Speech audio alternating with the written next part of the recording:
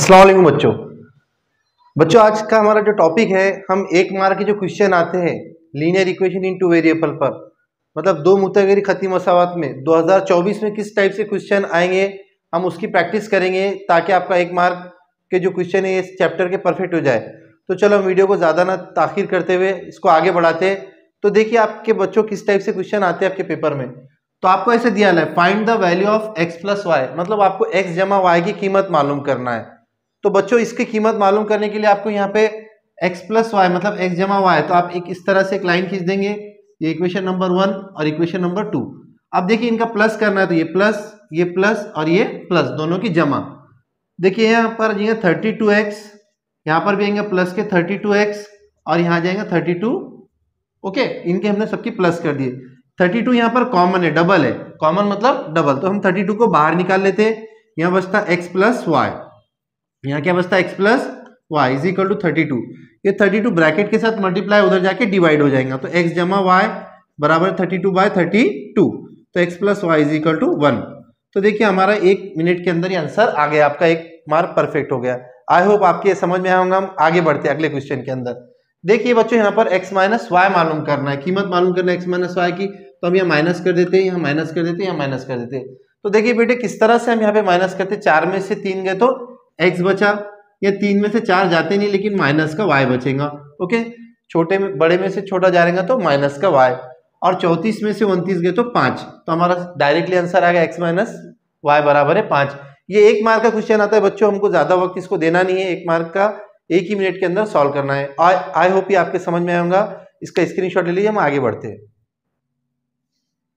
अगला क्वेश्चन है कि हमको 4x प्लस 5y बराबर है 19 ये इक्वेशन है। इसकी ग्राफ बनाने के लिए हमको x की वैल्यू 1 दिया, x की वैल्यू क्या दिया 1, तो y मालूम करना है। क्या मालूम करना है? y।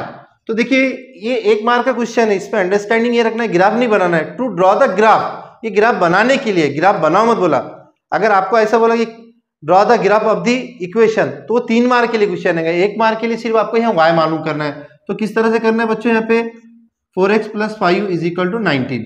यहाँ पे क्या करना है बेटे, यहाँ पे हमको जो है x की वैल्यू 1 है, x की वैल्यू कितनी है 1, y मालूम करना है। तो x कितना रखेंगे आप 1, यहाँ पे रख दिए 1 plus 5y is equal to 19, या 4 is to 1 4 plus 5y is equal to 19, ये 5 उधर जाके माइनस, तो 5y is equal to 90 minus 4, ये 4 सॉरी उधर जाके माइनस हो गए, तो 5y इज इक्वल टू 15, ये कितना हो गया 15, तो y is equal to 15 bye 5, 5 1 जा 5, 5 3 जा 15, तो y इज इक्वल टू कितना हो गया बच्चों 3 हो गया।